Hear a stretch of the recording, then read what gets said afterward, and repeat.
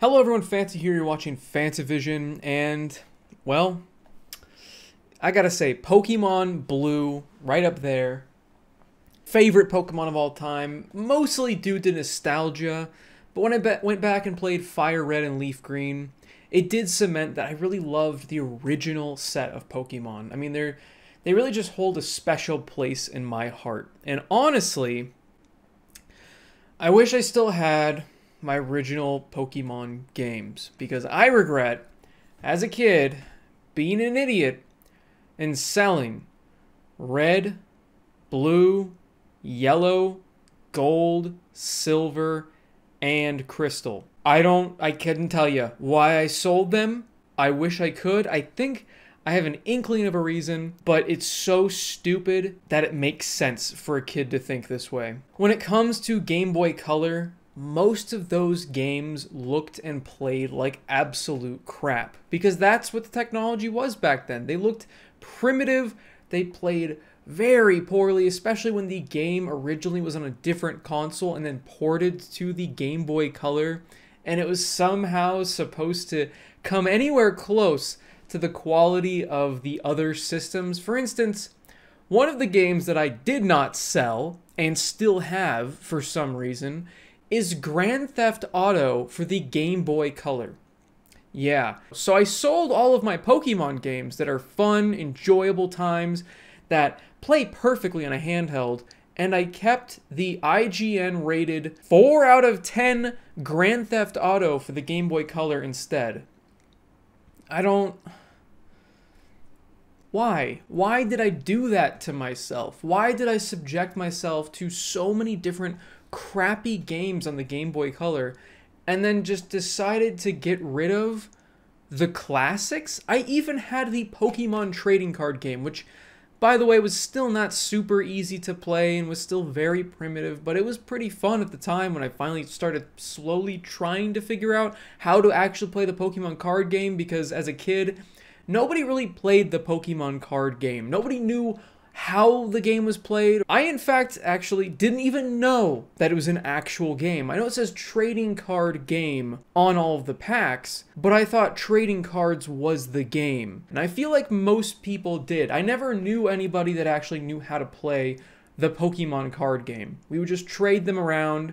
It was a ton of fun. Thankfully, I don't regret selling all of those, because I didn't. I still have my original collection of Pokemon cards. Maybe I'll show you guys someday if you guys care.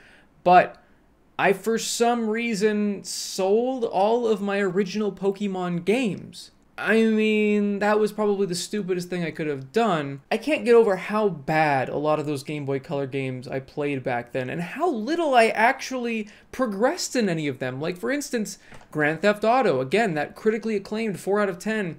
I didn't understand how to play the game at all. I'd know to answer the phone to get the first quest, and I didn't quite understand what they wanted me to do. I would steal a car, maybe shoot some people, run over some cops, but that was about it, and then I would die. Like, I'd basically just start the game, steal some stuff, shoot some people, and then I would die, and I would restart the game over and over and over. That was the amount of gameplay I had with that, and that was the game I chose to keep instead of all those Pokemon games. I went through this weird phase as a child, and this is where we're getting to the point where I guess this is why I sold those games, that I just didn't want to be treated like a kid anymore. Even though I was a child, I was like 7, I think, when I sold them all. Maybe it was 9 or something like that. I was trying to act more adult, so I wanted to play older titles. In fact, I didn't play another Pokemon game until the Nintendo DS. So I missed Ruby, I missed Sapphire, I missed Emerald, I missed Fire Red and Leaf Green. I had to play those at the kid I babysat at the time's house, because I didn't have those games because I was too old to play it. And then, of course, when I played Fire Red and Leaf Green, I loved it, and I could not believe that I hadn't been playing this whole time. So when the DS came out and those new Pokemon games came out, I had to get it, and I got Pokemon Diamond, which I again later sold. With my complete collection of DS games, like I told you guys in my last video, which is just, I'm still in utter shock of how stupid that was. By the way, speaking of the Nintendo DS game, if you haven't seen that video, please do check that out after this one.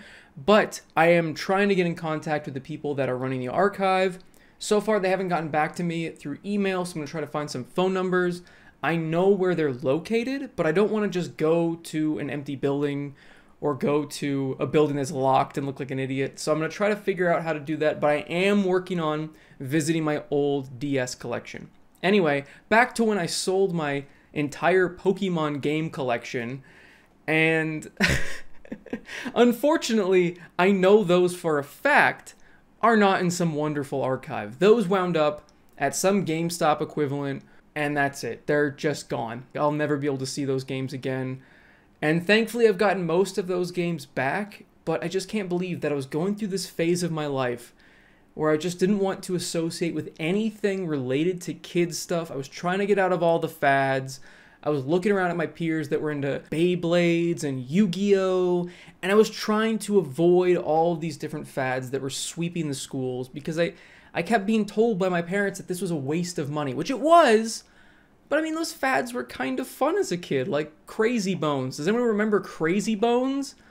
No, of course most people don't. But there are these little plastic monster things. I don't even know if I can find a picture online of them.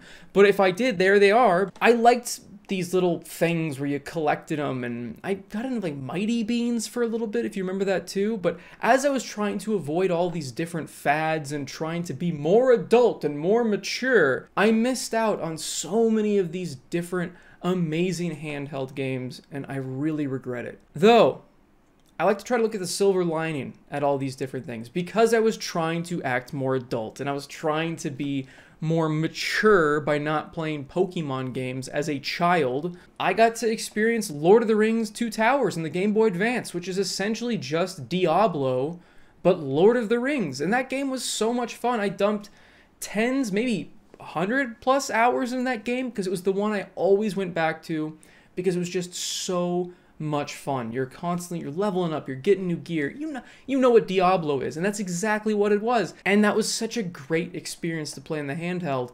And it makes me wonder why Diablo never had a Game Boy Advance game. Why was there no Diablo on the Game Boy Advance? They would have killed it.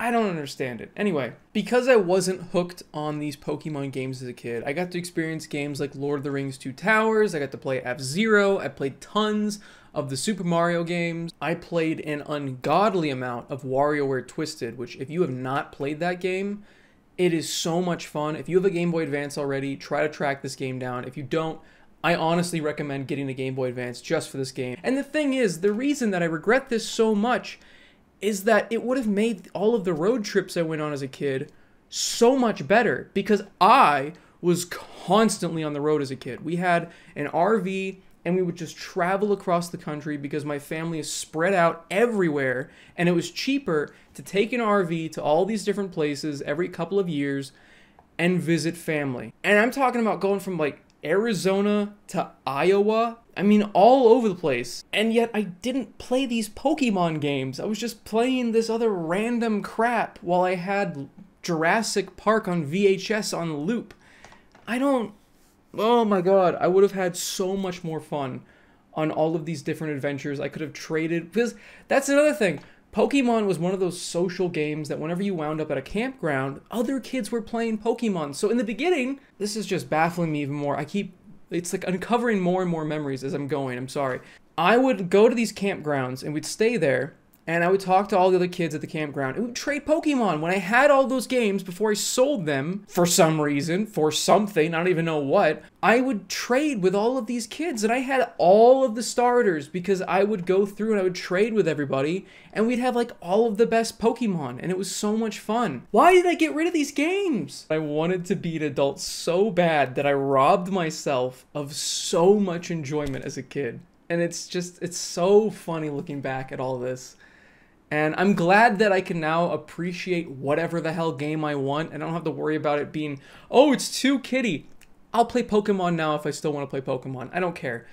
It doesn't make any difference to me what somebody thinks about the video games I play.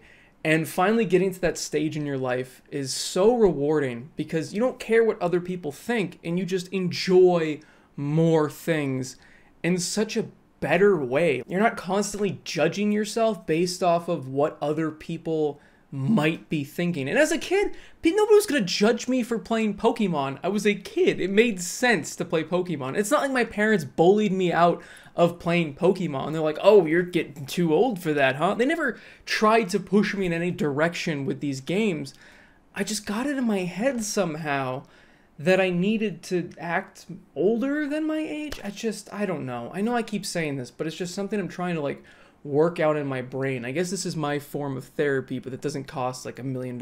But yeah, I thoroughly regret selling my entire Pokemon game collection as a kid, and I just can't believe I did that to myself. I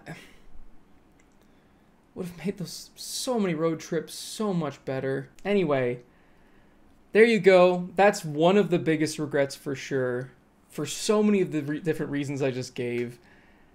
And honestly, I just wish I had them now, because I'd love to see all of the different Pokemon that I had as a kid, what my team was, the different choices I made, which Pokemon I leveled. That's the thing about these different games is, especially with Pokemon and really long RPGs, you can kind of look back at what you did, and it kind of tells a story in and of itself, and it's really interesting to go back and look at. And I've done that with a lot of these games. I mean, I could go back to my old Legend of Zelda Ocarina of Time saves on my N64 and see how far I didn't get, and I can see what I was doing and what just the mindset you were in at that age. It's kind of a time capsule, and I'm pretty sad that I'll never be able to actually experience that with my Pokemon game. So I highly encourage you to please do that if you have not already. Go check out your old RPGs and Pokemon games, see where you were at that time.